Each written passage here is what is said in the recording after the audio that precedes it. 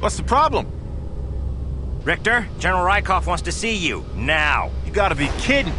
I'm scheduled for departure in 15. Schedule's changed. Get moving. Oh, come on, Lloyd. Give me a break.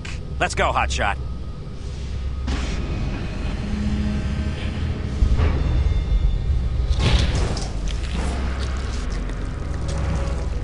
There are several games in the Alien vs. Predator franchise, and I think the most popular might be Aliens vs. Predator, released in 1999. It's a late 90s shooter with a good representation of both the Aliens and Predator franchises. In my opinion, it feels more like an Aliens game with Predators thrown in there, but it's still a great game nonetheless. Despite its lack of polish in some areas, many would regard it as a classic. Developed by Monolith Productions and published by Sierra, Aliens vs. Predator 2 was released for PC in October 2001. It follows the same mold of the first game, letting you play as a Marine, Predator, and Alien, but with an all-new storyline, refined mechanics, and it also runs on the Lithtech Talon engine. An expansion pack, Primal Hunt, released in August 2002, was developed by Third Law Entertainment and published by Sierra. Primal Hunt lets you play as a mercenary, another predator, and a predalien, and includes some new weapons, multiplayer maps, and even a new storyline. A gold edition of Aliens vs. Predator 2 was released, which combines both the original game and expansion into one package, and by one package I believe that just means both discs in one box. Nevertheless, for this review I purchased both the original game and expansion pack on eBay for about 20 bucks. As of this review, this game is not available digitally anywhere as far as I know, so you will need to purchase a retail copy to play it. In other words, buy the discs. I'll also be taking a look at the Windebieste? I like saying that, but I don't know if that's right. The Windebieste Skirmish pack, which includes multiple skirmish maps. Now, I did play this on my Windows 10 PC, and now I think I can foresee some of the comments. Some of you will undoubtedly ask, how did you get it running? All files I used will be provided in the description below. I'm going to explain exactly what I did, so please pay attention. To get this running on Windows 10, I installed both the original game and the expansion using the discs. At this point, I would recommend backing up your installation directories. I then installed the version 1096 patch, which patches the original game and only the original game to version 1096. After that, I installed the single-player map update number 1, which fixes some bugs in the single-player levels. Finally, I installed the custom launchers by putting the appropriate files in the installation directories. One launcher is for the original game, and the other is for Primal Hunt, and that's it. Done. Run the custom launchers to play the original game or the expansion. The custom launchers allow you to easily run the game in widescreen, set the field of view, run in windowed mode if you so desire, and enable an aspect ratio fix, as well as enter command line parameters. You also don't need the discs inserted to actually play the game if you're running it from the custom launchers. I would suggest you locate the lithtech.exe in your installation directories and set it to run in Windows 98 compatibility. At first, the game ran fine, but then started to crash upon loading a saved game. Setting that exe to run in Windows 98 compatibility fixed the problem. If that doesn't work, try reinstalling the game and the expansion. If you still can't get it running, then I don't know. Remember, this is how I got it running on Windows 10 specifically, and if you want to know how I figured all this out, well, it was through the power of Google. I found the Aliens vs. Predator 2 PC Gaming Wiki page, which provides all of this information and links to the files needed. I would highly recommend you read through it carefully. And once again, as a final reminder, as of this review, you will need the discs to play this. Maybe one day a digital version will become available, but until then, you need the discs. I have never actually played this game until now, but it's been on my list of games that I really want to play. So now that I finally did, let's take a look and see what it's all about.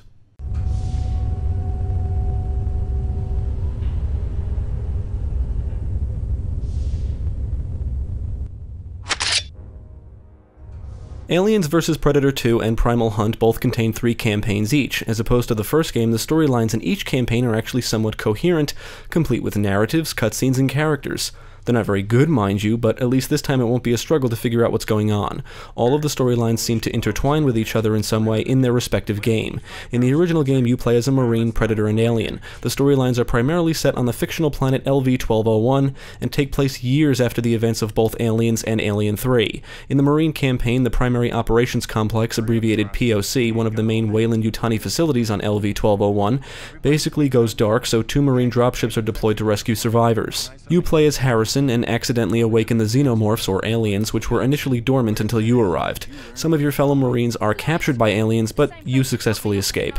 You end up being betrayed by people, shoot your way out, make it back to the POC, encounter a Predator, and basically try to save the day. In the Predator campaign, you play as a Predator, where you get to stalk and hunt Marines. After this event, the story jumps ahead 19 years, and you arrive on the planet LV-1201 to hunt.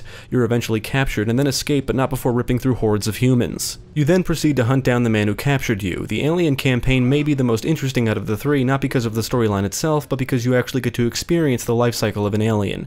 This means you get to play as a facehugger, chestburster, and full-grown alien, otherwise known as a xenomorph. The story starts in the year 2230 at the POC on the planet LV-1201. You shred your way through Marines and humans, releasing other xenomorphs being held as test subjects. Eventually, the Empress, which I believe is supposed to be stronger than an alien queen, is captured, and you pursue her captors in an effort to rescue her. You sure this is safe? The events in Primal Hunt are also set primarily on LV-1201, but take place years prior to the events of the main game.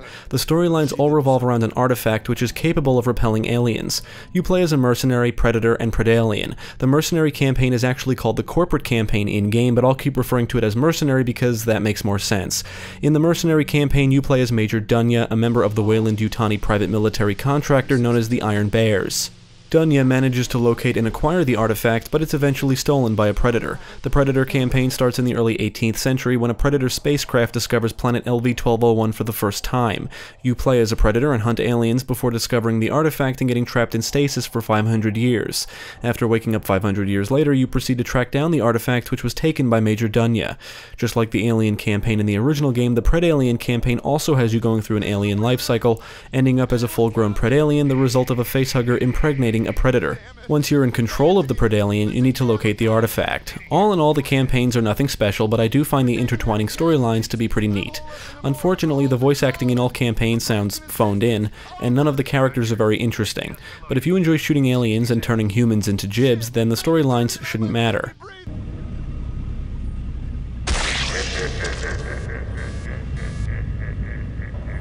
The campaigns play out in missions which contain multiple areas separated by loading points. The campaigns in Primal Hunt are significantly shorter than those in the original game, and each of them can be beaten in under 2 hours. In fact, I think I beat the Mercenary campaign in under an hour. Their extremely short length is very disappointing, but on a positive note, the Mercenary campaign is balls-to-the-wall action from beginning to end. There's 4 difficulty modes to choose from, and any already unlocked missions can be replayed at any time. Each character class in both the original game and expansion can perform the same basic functions. They can walk, sprint, jump, and crouch. The Predator can zoom in and out at will and leap about 20 feet in the air, and the Chestburster and Alien can leap about 8 feet in the air. The Facehugger, Alien, and Predalien can pounce, and the Facehugger will latch onto a victim's face to impregnate them, but you can only successfully facehug solitary victims, although in Primal Hunt the game clearly wants you to facehug a very specific Predator, which is not made clear. The original game provides a little more guidance in this regard. If you try to facehug a victim inside of another enemy, they will make sure you don't gestate and grow. The Marine has a motion tracker which will detect nearby enemies, and he'll acquire a welding torch which can cut through bolts and locks. He can also utilize a hacking device to unlock doors and interact with specific terminals, and the Predators can utilize their charge emitters to, I guess, overload electronic devices, which basically means it serves the same purpose as the hacking device. The Mercenary can pick up and deploy sentry guns, which will assist you in combat, which is really cool. Predators drain health when taking damage and drain energy when using energy weapons, activating their cloak, or using their metacomp, which requires half of their maximum energy to use. Activating the cloak turns you invisible and drains a moderate amount of energy. It will slowly drain more energy for as long as you have it active, and you should know that walking in water will short-circuit the cloak, deactivating it. Once again, you may not be as hidden as you think when cloaked, since enemies seem to always spot you. You can actually whip out an energy sifter at any time to completely restore all your energy, which is really nice. Some of the environments can be quite dark, and the Marine and Mercenary can utilize a shoulder lamp and night vision for better visibility, both of which will drain through your battery, but the battery does recharge slowly when not in use. They can also throw flares down, but they do burn out over time and you don't have an infinite amount. The Predator can switch between different vision modes: thermal vision for tracking humans, EM vision for tracking aliens, and PredTech mode, which helps you locate other Predators and Predator gear, although you probably won't have to use it often in the campaigns. The Alien, in all its forms, can switch between normal vision and navigation vision. Humans and Predators emit pheromones, which appear as auras around them, visible through normal vision, making it easy for aliens to see them. You don't see the auras with navigation vision active, but you can see better in dark areas. Synthetics don't have an aura, so you need to be careful when they're around. The Marine and Mercenary can acquire health, armor, weapons, and ammo which are scattered throughout the environments. The Predators can use their metacomp to heal themselves, and the Alien and Predalien can headbite enemies to acquire a lot of health, and slash away at dead bodies to acquire a little bit of health.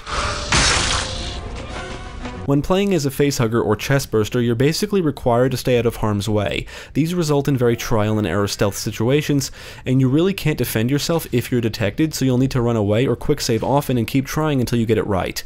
These are basically forced stealth sequences. I did say the Alien campaign is interesting because you get to experience the Alien life cycle, and that's true for about the first 10 minutes.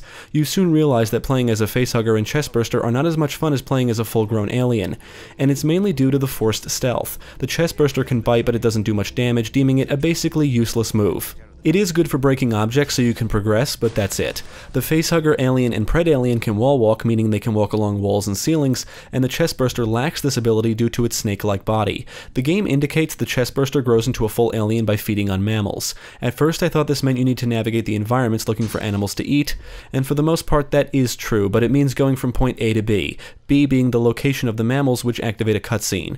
Now, you would think the alien and predalien would be slightly different in some way. I mean, they would have to be, right? No, they play exactly the same, with the only difference being their appearance. At least as far as I can tell. I guess it makes sense since only the host is different, but it's kind of underwhelming to see the Predalien has no new traits. Regardless, both characters can slash with their claws and tail whip enemies to stun them. You can also pounce, and if you make contact with an enemy by pouncing, they basically turn into gibs, meaning they die instantly, but there's also nothing left to feed on, meaning you can't acquire health. Just like the previous game, due to the alien and predalien's ability to navigate anywhere, they offer the most freedom, and this time when wall walking, arrows appear on your HUD which are there to help you locate where the ground is, making it easier to get your bearings. Oh,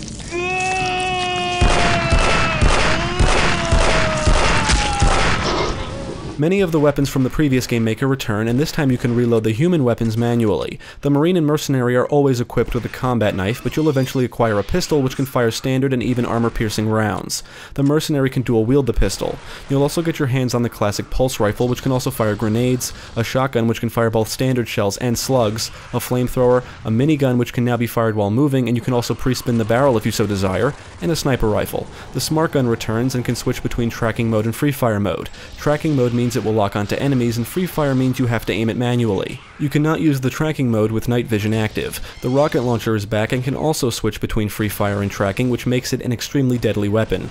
And the final human weapon is the grenade launcher, which can cycle between proximity mines, which stick to surfaces, timed grenades that bounce until hitting a target or timing out, EMP grenades which will stun enemies, and smart mines which will chase anyone who comes near. Late in the Marine campaign you'll gain access to the exosuit, and it's probably one of the most memorable sequences in the entire game. The exosuit is a mobile weapons platform equipped with a laser and flamethrower in one arm and a rocket launcher and minigun in the other. It's awesome. The Predators have access to both standard and energy weapons. They can use their wrist blades and combi stick, otherwise known as a spear, for close quarters combat. They can also fire spears from their spear gun, which is a great long-range weapon. And you can pick up the spears from dead enemies or wherever they stick, which is highly recommended since there are no ammo pickups for it. In the original game, you'll eventually acquire a net gun, which can trap enemies, but they will eventually break free. The Predator can also throw remote bombs, which can be detonated manually, or they'll just explode after a certain time. Now, the Predator energy weapons include a disc, plasma caster, and plasma pistol, and in Primal Hunt, you'll get to use a plasma flechette which rapidly fires plasma. All energy weapons drain energy in some capacity when used. The disc is like a boomerang and can slice enemies to pieces, making it one of the more deadly weapons in the Predator arsenal. It will come back to you if it doesn't get stuck in anything, but you can pick it up if you can find it or retract it at any time after being thrown, which will drain energy. The plasma caster is the shoulder cannon that fires balls of plasma. With the disc or plasma caster equipped, you can lock onto enemies as long as you have the right vision mode active, otherwise you will have to aim manually. The plasma pistol fires balls of plasma, but feels a lot deadlier than it did in the previous game, and it has an alternate fire mode which fires multiple balls in rapid succession, but they don't go very far, and you really need to be careful of splash damage when using the plasma pistol. The Predators can claim skull trophies by decapitating enemies, but like the first game, it's not really a visual spectacle, you just hear them roar if done successfully. As expected, the Alien and Predalien do not acquire any weaponry, and only utilize their melee and pounce attacks. In most of the campaigns, you'll have to contend with tons of aliens and their variations. These include facehuggers, chestbursters, full-grown aliens, alien runners which are extremely fast, and praetorians. And aliens do leak acid blood when taking damage, which can hurt you, so you need to be careful. Facehuggers can kill you instantly if they manage to latch onto your face. Aliens and alien runners will come charging at you, climb along walls and ceilings, and even leap out of the shadows. Pred aliens also rush you, and they're very powerful, but they can also be taken down rather easily. The praetorians once again feel like bigger and stronger versions of the aliens that can take more of a beating before going down. It should be noted that some weapons are better for specific enemies and situations. Now, the idea behind the Primal Hunt Mercenary and Predator campaigns seems to be how many aliens the game can throw at you at once. You'll constantly be surrounded by aliens in Primal Hunt, and they'll frequently spawn behind you, which does become annoying. Unlike the first game, there are no Xenoborgs, and none of the enemies will keep respawning. When playing as the Predator, Alien, and Predalien, you'll have to battle your way through humans, marines, and synthetics, all of which will shoot at you, sometimes throw or fire grenades, and every now and then you'll encounter synthetics carrying rocket launchers. Synthetics can also take quite a bit of damage before going down, at least from projectile-based weaponry, but I found that using melee attacks on them is much more effective, but that will require you to get close to them, which can sometimes prove to be a challenge. You will have to deal with sentry guns as well, which will shoot at you immediately upon detection, and they are definitely one of the more deadlier quote-unquote enemy types in the game. If playing as a human or alien character, you'll have to engage predators every now and again. They will use their plasma casters, which are extremely deadly, and if you get close enough, they'll whip out their spear. I did notice one battle that ended with a predator activating its self-destruct sequence followed by its iconic laugh, but I think this was scripted, and this time you can actually escape the blast radius. Some enemies use flame-based weapons, but luckily you won't encounter many of these. However, being set on fire is still kind of annoying since it takes forever for the fire to go out on its own. Primal Hunt contains a few new enemies, but not alien or marine variations. These newcomers include a chameleon, which normally retains its ball-like form until disturbed, and then changes color as it awakens. It leaps at you, and it can apparently fire a beam from its mouth, but I have yet to see that happen. You will also be attacked by tentacles that come out of the ground, which are these large worm-like creatures. Think graboids. And the third new enemy is the Bulog, which is this moose-like creature that charges at you with its horns. I get the feeling these enemies are supposed to make the planet feel more immersive, but honestly they just seem oddly out of place. They just come out of nowhere all of a sudden, and it's like, what the fuck is that?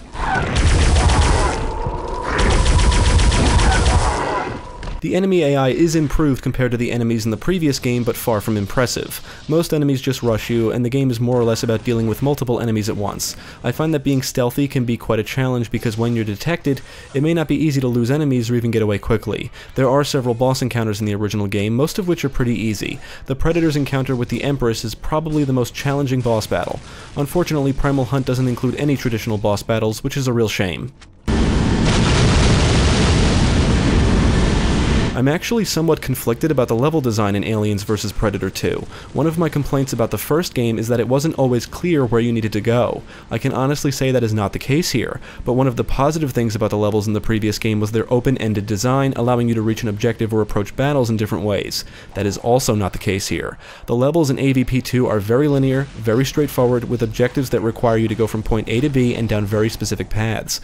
This lack of freedom not only reduces the replay value, but also negatively affects the Alien and Predalien campaigns the most. While the alien creatures have the ultimate freedom when it comes to navigation, that freedom is very underutilized here. Sure, you can navigate anywhere, crawl along the walls and ceilings, under the floor, or through a vent, but only one of those ways will be the right way and possibly the only way to approach a situation. Furthermore, large chunks of the Alien and Predalien campaigns have you playing as a facehugger and chestburster, which force you to remain stealthy and out of sight until you reach your objective. In fact, the Predalien's campaign is the weakest out of them all, simply because only one out of the 3 missions has you playing as a full-grown alien. Not only are most of the levels linear in design, but the fact that the enemies don't respawn here also eliminates tension. In the first game, enemies like aliens and marines would just keep coming and coming, making you feel like you're never completely safe. That fear is essentially gone here. Many of the environments are shared between campaigns, but some are unique to specific ones. For example, the early Predator levels in the original game are a bit more open, allowing you to use stealth to hunt your prey, but once you reach some of the shared environments with a linear level design, it becomes a matter of just blasting your way through enemies. I find that activating the cloak is basically useless if you're going to engage enemies head-on, and the aliens always seem to spot you no matter what you do. A lot of games employ this style of level design, which is not uncommon, nor is it really a bad thing, but the previous game showed that the open-ended nature was a positive aspect, accommodating multiple playstyles. AVP 2 more or less funnels you in a specific specific direction, which makes most of the playable characters feel somewhat underutilized at times. While you may not get lost this time around, you won't have many reasons to explore either. I did get stuck a few times not realizing how to proceed, which sometimes isn't clear, but it's not as bad as it was in the previous game. The worst of it is the Facehugger mission in the Predalien campaign, which offers very little direction on where to go. At least you can bring up a clear list of objectives at any time during gameplay. I found that the only campaign that encouraged any form of exploration was the Marine campaign. You can interact with all kinds of things like cameras, lockers, containers, doors, and sometimes going off the beaten path will reward you with goodies, but that's not the case in the other campaigns, including the Mercenary campaign. You will come across messages lying around or on terminals that provide some backstory and lore, but unless you're a massive fan of the series or story, that's hardly a reason to explore. My complaints regarding the level design are really just isolated to this game. However, not everything about the levels is bad. They are well crafted and put together. Some areas feel a bit repetitive, but overall the structure of the levels is coherent, and the areas in each mission are somewhat diverse. The most unique location in Primal Hunt is probably the Ancient Engineer Ruins, which houses the artifact. The levels in both games are also fairly well detailed and give off creepy vibes. During the Marine campaign, the aliens leaping out of the darkness startled me a few times. You'll occasionally encounter some kind of harmless large insect-looking things jumping around areas, and they are detected by your motion tracker. You'll come across alien eggs that will open up and release facehuggers should you get too close. You'll come across NPCs cocooned in nests, and interacting with them may result in chestbursters coming after you. You may witness NPCs being pulled into vents by aliens. You can see holes in the ground caused by alien acid. You'll even come across skinned NPCs hanging upside down, indicating a predator passed through. There are some areas throughout the levels where you can witness Marines or Predators engaging aliens. With that said, some levels include friendly NPCs that assist you in battle, but it isn't often, and in most cases they don't stay alive very long. Unfortunately, there are no in-game cheats to unlock like the previous game, nor is there any skirmish mode of any kind in the vanilla game, but there are a couple of reasons you may want to return. The game does include online multiplayer, but from what I've researched, it's no longer officially supported. There is a way to get it up and running through community patches, but I did not try. The game also allows for modding, and there's even a custom level menu where you can play user-created levels. And this is how you would play the Skirmish pack. This pack basically resembles the gameplay seen in the Skirmish mode in the previous game, except this time there are no options to configure and no species to choose from. You get to play as the Marine or Mercenary, and that's it, unless there's cheats that dictate otherwise. You won't be hunting Marines or Predators, only aliens. Luckily, it's very fun. You choose a map and try to survive as long as you can, and that's it. You'll be swarmed by aliens, alien runners, facehuggers, chestbursters, Praetorians, and even Predaliens. Ammo, health, and armor are scattered all over the maps, and there's a whole variety of maps to choose from, some of which are exceptionally well detailed.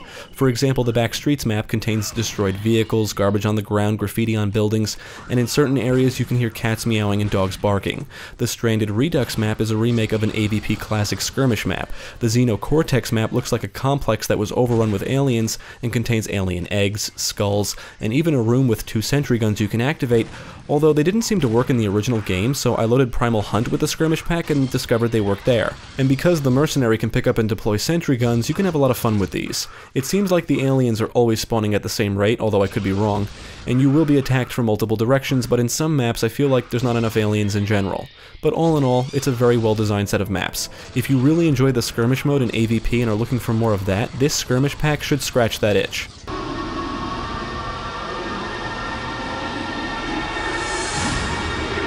Aliens vs. Predator 2 released 2 years after its predecessor, and I would say it looks a lot better. You can still tell it's dated, but the texture work is solid, the lighting is good, and little details bring the game to life. You can clearly see the ridges on the aliens' heads, the Predator's wrist gauntlet contains a working display, and you can see the Predalien's mandibles on the sides of the screen when you headbite enemies. The combat in this game is also immensely satisfying. You can decapitate enemies, blow off their limbs, slash off Marine body parts, and basically break enemies to pieces with your attacks, and watching the upper half of an alien slowly crawl towards you is awesome. I did notice that the Marine's left hand or arm or whatever it is always visible when holding the pistol. It's just there on the left side of the screen and it annoys me. I don't know if this is normal or due to the game running in widescreen or possibly the field of view, although I configured the expansion with the same exact settings and the Mercenary's left hand was not visible when holding the pistol. However, the field of view in the expansion seemed a bit off, even though it was set exactly the same as the original game. When talking about the audio, the music is not as memorable as what we heard in the first game. Then again, the soundtrack doesn't feel like it was ripped straight from the films either. The soundtrack contains a few tunes heard in the films, but most of the music is easy to drown out. But the tune that kicks in when engaging enemies in Primal Hunt is quite catchy and is probably the most memorable song in the entire game. The sound effects are of much better quality than what we heard in the previous entry, and once again the alien enemies sound just like they do in the film Aliens, with their hisses, screeches, and squeals, as does the motion tracker with its clicks and beeps. You can hear the iconic Predator clicks when playing as the creature or just navigating the environments, and its roar is loud and sounds very intimidating. The weapons fire sound effects are pretty good, with the exosuit minigun sounding pretty beastly. Most weapons are on point, and the sound effects in combination with the satisfying gunplay make the combat extremely enjoyable. As for the performance, after setting lithtech.exe to run in Windows 98 compatibility, the game never crashed again. Furthermore, it ran smooth throughout my entire experience with no noticeable framerate dips.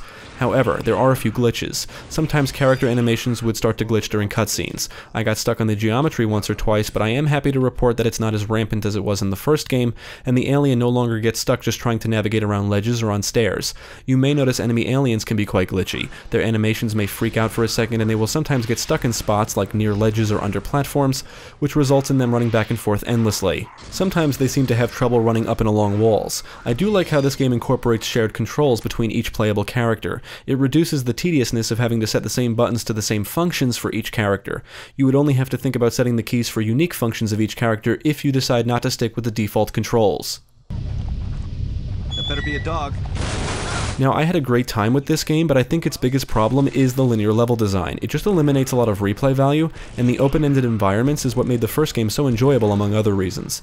However, I do think the core gameplay here is much better than that of the first game. The Marine and Mercenary campaigns feel like actual first-person shooters that could hold their own. The Predator, Alien, and Predalien creatures also saw refinements to their mechanics and new additions, but the linear level design exposes how these creatures can never reach their full potential in the campaigns. The game feels more suited for the first-person shooter genre than the stealth genre. While the original game's atmosphere was basically that of the film Aliens, I will say Aliens vs. Predator 2 has its own unique atmosphere which makes it feel different. Not once did I ever feel like I was playing through sequences seen in any of the films, and the game still manages to retain a good representation of each species, although I do feel the Predalien could have been better. In fact, the Alien and Predalien campaigns suffer the most due to the linear level design, and because of the facehugger and chestburster sequences. Not that these are bad, mind you, I absolutely love that the developers implemented these creatures, and as far as I can tell, they remain true to the source material. It's just that these sequences in particular force you to play a certain way, and you can't really defend yourself, so the novelty of playing as them wears off rather quickly. I would say if you're a fan of the Alien franchise, you'll probably appreciate being able to experience each stage in the Alien's life cycle, but from a gameplay standpoint, it could have been implemented better. Ultimately, Aliens vs. Predator 2 is a fun game and I would recommend it. The linear level design really brings it down in some ways, but if the game only intended you to play as human characters, it would probably be a non-issue. Like the first game, it incorporates two different genres and for the most part only caters to one really well, first-person shooter. However, it's much more polished than the first game, the actual core gameplay is significantly improved, and it's one of the best video game representations of the Alien franchise and Predator franchise. I'm not sure how much AVP2 borrows from the comics, if at all, but I can say it does not rip most elements from the films, giving the game a very unique atmosphere. That's not to say I thought the previous game's obvious Aliens influences were bad, because they're not. It's just that this feels more like an original experience, if that makes sense. AVP2 borrows just enough to stay true to the source material, and is wrapped in its own world and atmosphere with original storylines that unfortunately fail to remain interesting. But then again, I don't know who would play this specifically for the plot. If you enjoy the Aliens and Predator franchises and fun action-packed games, definitely check out Aliens vs. Predator 2.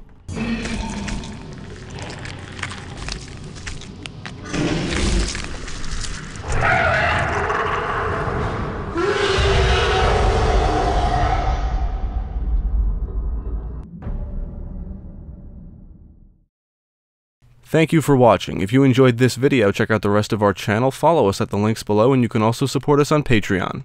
If you're interested in more gaming content, check out our friends over at GameCast.